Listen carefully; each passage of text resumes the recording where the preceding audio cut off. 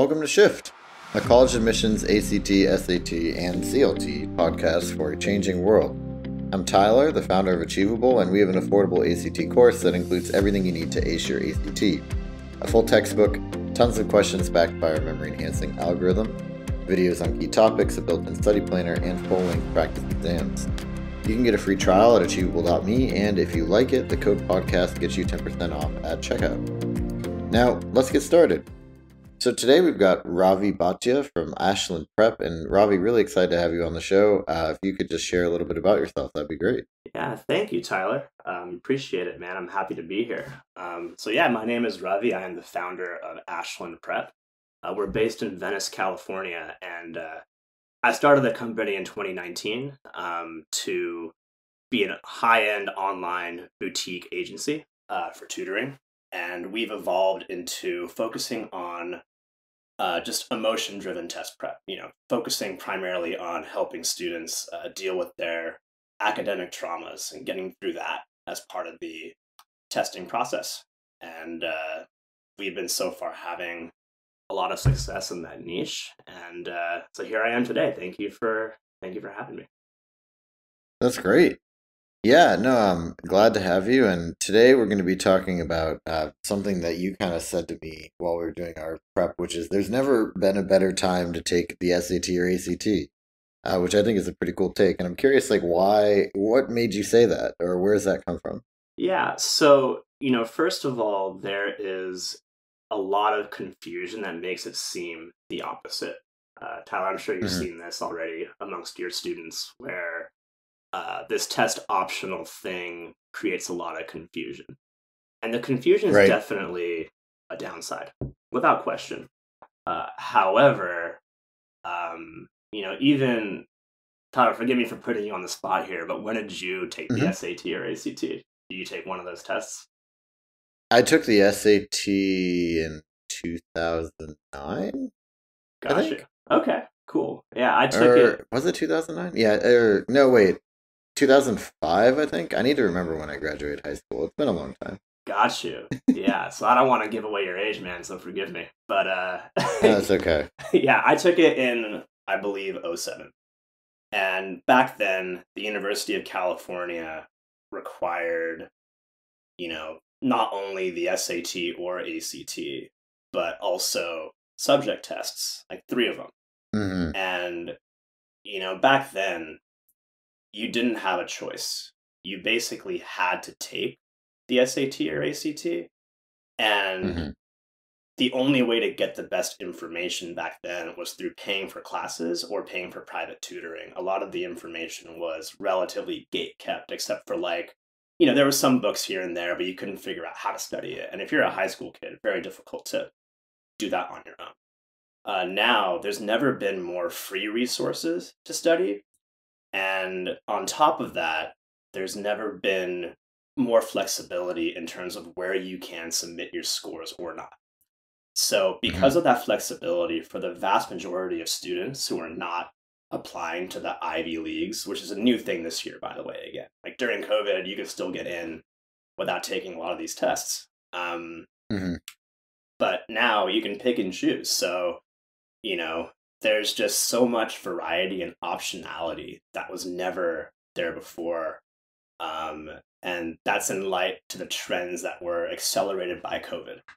So COVID made it so people couldn't take these tests, and colleges had to adapt, and it accelerated the trend that was already happening. So while some schools are going back to not being test optional, we're still in a really great place. And to be specific, I would say maybe 1 or 2 years ago was the best time to take the ACT or SAT for everybody. Now it's still the best time for the majority who may not be applying to the Ivy Leagues. Well, so what you're implying is that because less people are taking it more, it's better for you to take it? Is that roughly what you're saying? Well, it's more about the fact that it's not about the number of people. It's more about taking it. There's nothing to lose and everything to gain. And in the past, you had everything to lose, basically. You could be a perfect student in your school, but the scores could tank your chances at admissions. Now, for the most part, there's so many schools that are still test optional that you can be a great student.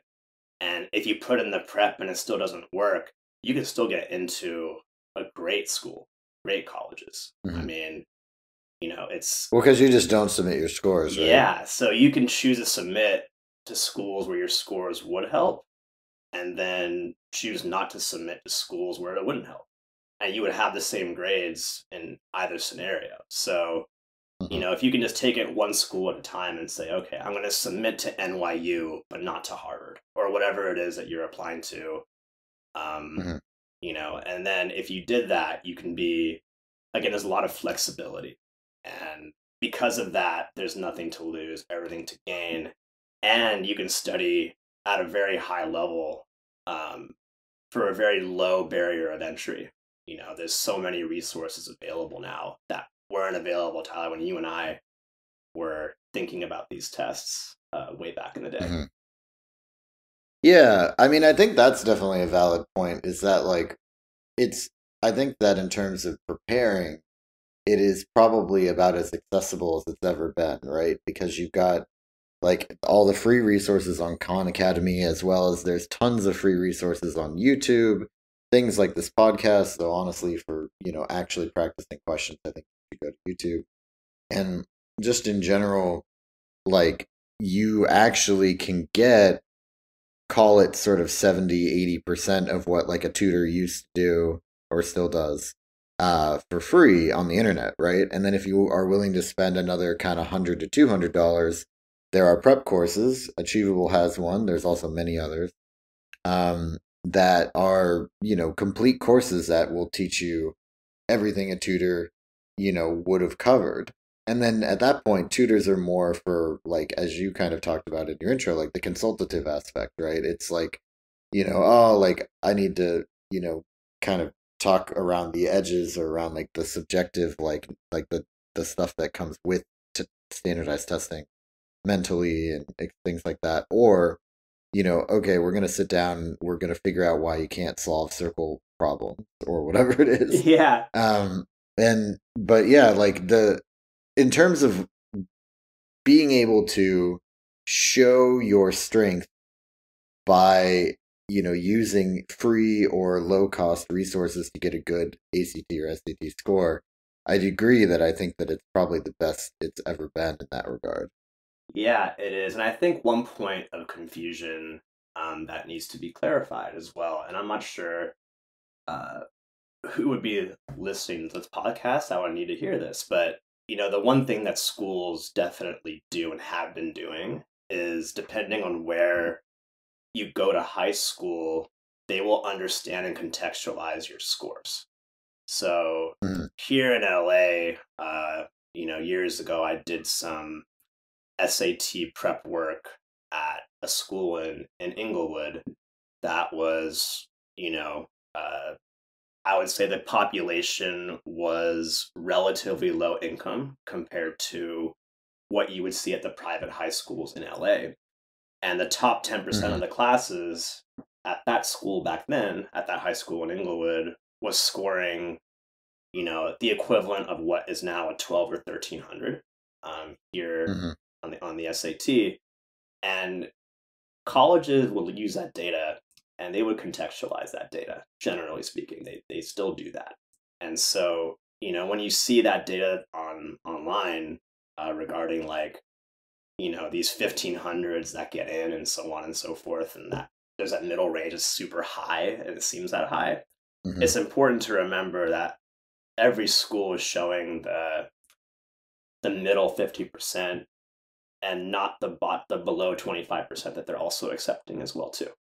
So right. Yeah. Well, and also it's like you said, it has a lot to do with context, right? Like I just did an episode with the students that got into Harvard from Alabama, and they did not have a 1600 or even a 1500 like SAT score, things like that, right? Or I think they did the ACT, and I think one of them had a really strong score. But in any case, like it wasn't about that, right? It was about like what these admissions officers want is they want to not just have a class full of Brennans from Connecticut Yep. who went to like prep schools their whole life and, got like a 1480 or whatever, 1530, and like had all of the help in the world to get there, right? Like they could easily fill their class 3 times over with people like that because that's how many of those apply.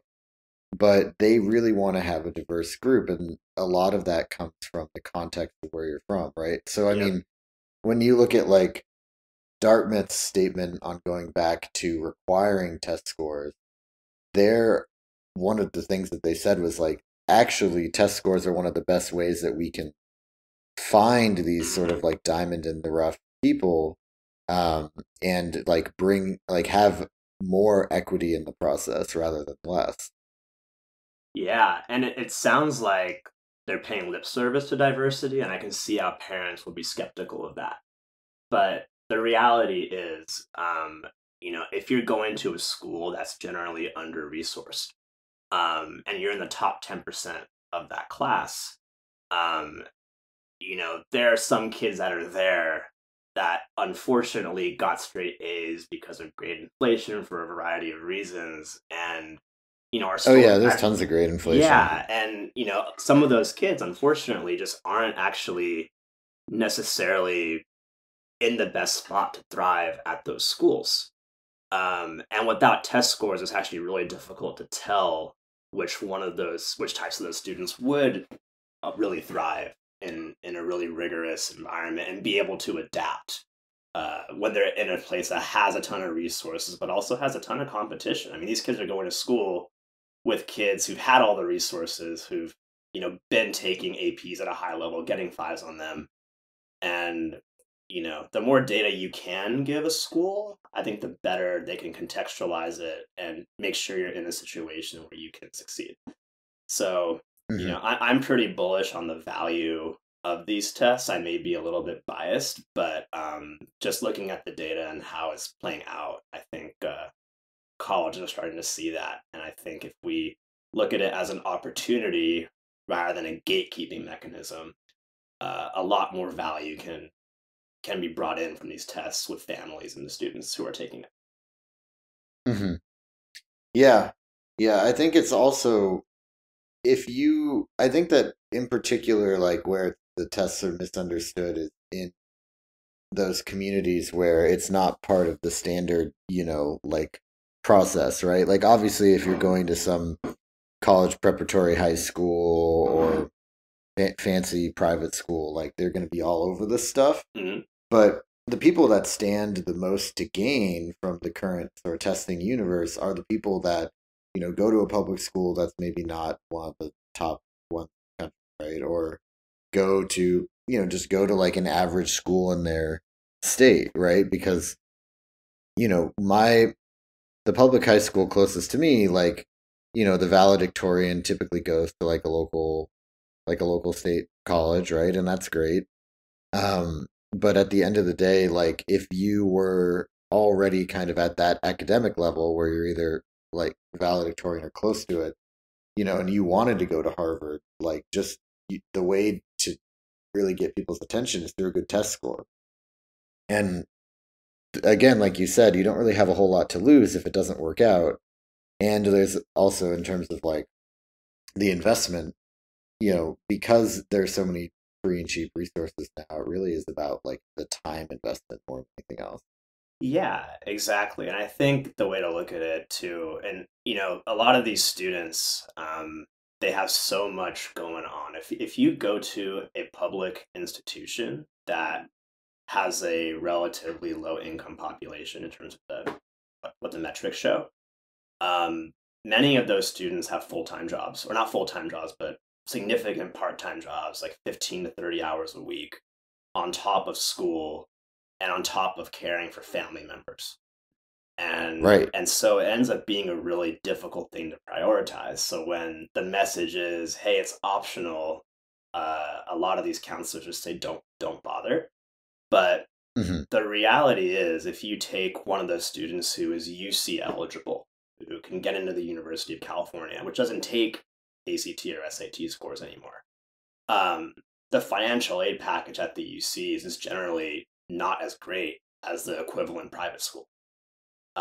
And so if you think about taking the test and getting a score that, let's say, an NYU would be impressed with, and you're making below $100,000 a year, NYU has a policy where they'll pay your full tuition.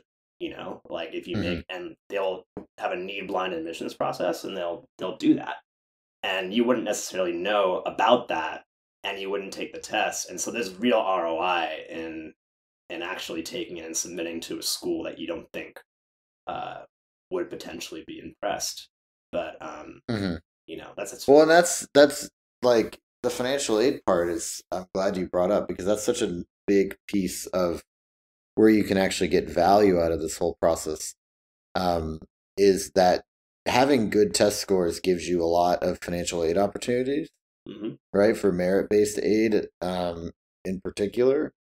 And that can save you thousands or even tens of thousands of dollars on your tuition, room and board, like textbooks, like all kinds of different things, right? I mean, there are a lot of great tools out there, and people better versed than I in like how to go get scholarship. But in general, they pretty much are relying on like your quote unquote resume, your essay, and then your academics and your test scores. And again, like these test scores are essentially one of the better ways to differentiate yourself when everybody's got grade inflation, right? Everybody's got like a 4.0. I think it was 47% of American high school students have a 4.0 or better. Yeah, it's crazy. Right? So, and then everybody's got a million extracurriculars now. And so it's like, how do you stand out, right? And for better or for worse, like this is one of the best ways to do it. Yeah, in terms of time efficiency too, right? Like what better way can you boost your profile in 50 to 100 hours of your time, right? A class is all year long, right? You're taking a class, you're preparing for it, the AP. Those are like, multiples of hundreds of hours you're spending on school and your academic profile. And so the time versus ROI measure for testing is still very high for a majority of students. And students who aren't cut out for it, they can tell almost immediately within 5 to 10 hours of at least trying it out from one practice test for the ACT or SAT. They can recognize, you know what, I'm not going to get close, it's okay, I'm not going to bother. But we're talking about the students who assume that they won't be good. And I think go ahead. Oh no, that's it. The kids who assume that they won't be good, but then they take it and they realize, wow, with only 50 hours, I can really boost my chances. There's a lot of kids like that have been untapped in the past, few years since COVID. Yeah. And I think that's what I wanted to also kind of circle back to a little bit in this conversation. It's like you said, basically that not just that that taking the ACT and SAT is important or a great way to differentiate yourself. It's that like now is the best time. Yep. Right. So why now? Yeah. Just to reiterate that as well, it's the optionality. So, the ability to not have to do it and use it only in the circumstance where it can help you. Because if you can give a college extra data that shows that you belong, you can do that and you can just submit to that school. But if that data doesn't help you, you don't have to. And years ago, even just 3 or 4 years ago, when I first started my company, you had to take these tests and you had no choice and you had to submit whether or not your scores were there. And in a lot of cases, it could jeopardize your chances. I remember when I was in 2007, I was really obsessed with Duke University, and I didn't get in, which is fine. But I was really into it, and like I used to watch like all the videos online, and they had this one video of the admissions team at Duke, and they were comparing two students in the video, and I don't think they meant to trigger anxiety, but they had a kid with a 1450 and a kid with a 1550 or something like that. I could be wrong about that data. And one of the admissions officers was like, oh, well, those SAT scores are low. And I heard that and I was like, wow, they're actually showing this in their promotional materials in 2007. And now these It schools, was a different it time was a back then. I different feel like time. Yeah. if you go watch old stand up comedy from back then, you're like, oh wow, things really have changed. Yeah, We- that's another thing we can talk about is how things were in comedy that you can't get away with anymore. Some of my favorite movies just no yeah, longer PC, and I cringe now at a lot of it, for better or for worse. But yeah, I guess you can say that testing has gone the same way as comedy. It's evolved. yeah. Well, and I think it's also, I mean, it's probably a good thing that you can, you don't, there isn't like this, like you have to do it pressure. Like you said, there are some students that, they're working part time or they're doing like just a bunch of other things that make it so test prep is not a priority. And that's like, it's nice that that option exists. And I think it also means, like you said, that essentially, there's, I don't want to say less competition because I think at the top it's still just as competitive. But like in your, particular application pool applying to so and so college, right? Like you are probably, if you have an opportunity with good test scores that you wouldn't otherwise exist. Yeah, that's an interesting way to look at it, and I can't necessarily comment on the inner workings of admissions and all of that. I think what I can comment on is just the advantages of trying to give colleges as much evidence as you can to show that you belong. And Mm, so if you're close to a score that shows it, there's, and I would also look at the data from colleges. If you're really a parent who's super savvy or a student who's super savvy, look at the data before COVID that may have been less skewed mhm. towards, and more accurate about who they actually accept. Because what's been happening during COVID is only the students with top scores are showing that they submit. And colleges are more than happy to show that data to show, how look at the look how amazing these kids are. But the Right, look reality at the is, super high scores that everyone yeah, is submitting here. Yeah. exactly. But Yeah, I've heard that. I mean, just today I was looking at like there's a Facebook group of like tutors and admissions counselors that I'm in, NTPA. and someone was yeah, and somebody said like my client doesn't want to submit a 33 ACT score because they think it's too low. And it's like I looked it up and it's 95th to 98th percentile for the different sections.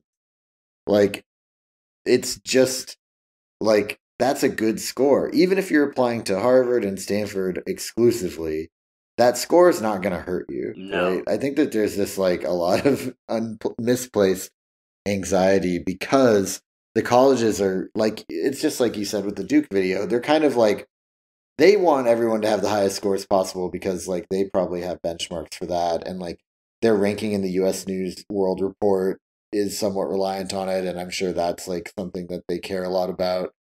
But at the end of the day, like most people who get in, you know, you could say this, half of them are below average. And then Yeah. also like if you are, a little bit below average but still pretty close, that's going to be totally fine, right? Yeah, I think that there's just some misinformation around that. Yeah, I think there definitely is as well too. Um, the scores are contextualized with a much broader part of the application. And Mm, if you're testing at a 32, 33, there are many, many, many students who get into top schools with those scores. And alternatively, what I tell parents, there are many students who get perfect scores and perfect grades who don't get in. And so, a lot of families that I've worked with, they tend to operate under the premise that you get scores and grades and things open up. But really, it's all part of a broader picture that these schools are trying to create. And there's an element of luck, with if it just so happens that the class that the school is trying to create one particular year wants more of your type of student, great. Um, but then, so anyway, the bottom line there is that have the data, use the data, submit it where it mhm. counts. Don't submit it if you don't think it'll help. And that optionality is why there's never been a better time to take these tests.